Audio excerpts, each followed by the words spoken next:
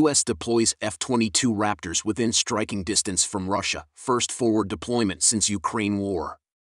The U.S. Air Force's F-22 Raptors assigned to the 90th Fighter Squadron have been forward deployed to the 32nd Tactical Air Base in Ask, Poland, the U.S. Air Force in Europe said in a statement. The latest development marks the F-22's first deployment to Europe since the start of the Russian invasion. This fifth-generation fighter jet supports NATO's air shielding mission. According to reports, 6 Raptors, out of a total of 12, have already arrived at the Ask Air Force Base in central Poland. The mission will be focused on protecting the airspace along NATO's eastern borders and thwarting any potential Russian aggression. A few days ago, the F-22s landed at RAF Lakenheath in the UK while en route to Poland, as reported by Eurasian Times. The 158th Fighter Wing of the Vermont Air National Guard, which has been employing its F-35 Lightning II fleet to carry out NATO's air policing mission, will be replaced by the F-22s of the 90th Fighter Squadron, based in Alaska. The 3-month rotational F-35 Lightning II deployment began on May 2 and ended on August 3 at Spangdahlem Air Base in Germany, after which the aircraft was flown back to Vermont. In terms of its integration with NATO's air shielding mission, the Air Force anticipates a smooth transition from the F-35 force of the 158th Fighter Wing to the F-22s of the 90th Fighter Squadron. The NATO air shielding mission integrates Allied air and surface-based air and missile defense units into the NATO Integrated Air and Missile Defense System under NATO Command and Control, the USAF said in a press release. It will provide a near-seamless shield from the Baltic to Black Seas, ensuring NATO allies are better able to safeguard and protect alliance territory, populations and forces from air and missile threat, the USAF added. The Raptor is a crucial part of the Global Strike Task Force and is designed to project air dominance rapidly and at great distances to defeat threats. First kill opportunity against threats is provided by a combination of sensor capacity, integrated avionics, situational awareness, and weapons. The F-22 has an advanced sensor suite that enables the pilot to track, recognize, shoot, and eliminate air-to-air threats before they are discovered. It is a highly strategic platform to support NATO air shielding because it cannot be matched by any known or projected fighter aircraft. The F-22 Raptor's deployment is the latest in a series of the U.S. and its allies' declarations to create air shielding plans on the Eastern Front to counter Russian threats. The U.S. is vigorously promoting the use of fifth-generation fighter aircraft, predominantly the F-35 fighter jet, as part of a plan to intensify, strengthen, and broaden efforts to deter Russia. In addition to sending 2 more squadrons of U.S. F-35s to the Royal Air Force's Lakenheath base in the United Kingdom, President Biden also recently announced the establishment of a new Army headquarters in Poland. The Pentagon stated that the fifth-generation fighters will add to the air support for NATO forces throughout Europe following Biden's announcement at the NATO summit in Madrid. When it comes to strengthening deterrence against Russian aggression, the increasing number of F-35s in the U.S. fleet and across Europe is an essential stepping stone for the military alliance. As a result, more networked F-35s will be deployed across Europe, bolstering the eastern flank. Furthermore, the F-22 fighter jet's stellar support will boost NATO's overall air power.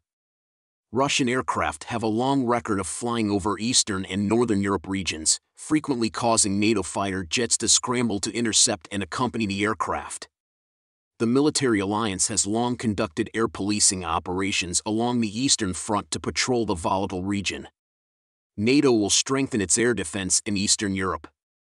A NATO official recently explained, NATO air shielding is an increased air and missile defense posture along the alliance's eastern flank, implemented in the wake of Russia's war on Ukraine. The alliance is now looking to bring together a broad array of allied air and missile defense options under the general command of NATO officials. A NATO spokesperson noted, it will provide a near-seamless shield from the Baltic to the Black Sea, ensuring NATO allies are better able to safeguard and protect alliance territory, populations, and forces. The U.S. and its allies try to brace their military power against Russia. Even though the alliance calls these moves purely defensive, they are forging a new defense chain aimed at Moscow. Putin rocked as 6 ammo dumps blown up. Ukraine's troops destroyed 6 warehouses in the Kherson region on Friday along with 2 Russian checkpoints hit in the village of Kornobayevka, Kyiv's operational command south reports. Moscow is focusing its efforts on preventing the Ukrainian army's advance in southern Ukraine. It comes as Kyiv plots a counteroffensive in the region. Britain's Ministry of Defense said in its latest intelligence briefing Russia's war on Ukraine is about to enter a new phase with the heaviest fighting shifting to a 217-mile, 350 kilometers, front line stretching southwest from Zaporizhia to Kherson, following the course of the Dnieper River. Footage emerges of enormous billowing smoke as Ukraine forces bomb Russian-occupied area. Claims have been made on social media that the fire struck Skadovsk, a port city on the Black Sea in Ukraine's Kherson region. A Twitter user shared images which appeared to show smoke and helicopters in the air nearby. Militaryland.net, a blog focused on the war, tweeted from its account, locals report several explosions in the vicinity of occupied Skadovsk, Kherson Oblast. Twitter account War Monitor wrote, Ukrainian forces hit occupied Skadovsk Kherson region. Fellow Twitter user, Special Kherson Cat, said, local residents report a fire near Skadovsk, Kherson region. It's not known for sure if this was the result of shelling or just a fire due to the summer heat. But Russian helicopters are showing a clear interest to it. Huvelrug Intelligence tweeted, active fighting reported in Skadovsk, Kherson Oblast. Skadovsk has been occupied by Russian forces since February/March and is located 62 kilometers south of Kherson. Another Twitter user, Dariush Sawadsky, said, there are reports of explosions in Skadovsk, Kherson region. Russian helicopters are raised into the sky. Express.co.uk has not been able to independently verify any of the claims or reports. Ukrainian media outlet Ukrinform, citing the country's Southern Military Command, reported earlier today that Ukraine's forces engaged 2 command and control posts of the Russian 76th Airborne Assault Division and 49th Army in Chornobayevka, outside the city of Kherson. It also said Ukraine's armed forces destroyed a Russian command and observation post in the village of Bruskinsk and an area where weapons and equipment were amassed in Oleshki, Kherson region.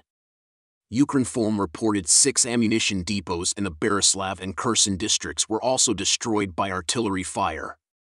It also said 9 Russian warships and cutters are maneuvering off the coast of Crimea. Online news outlet Ukrainska Pravda reported on Sunday, July 31st, that Skadovsk had been rocked by a powerful explosion, adding preliminary reports suggested ammunition depots were destroyed.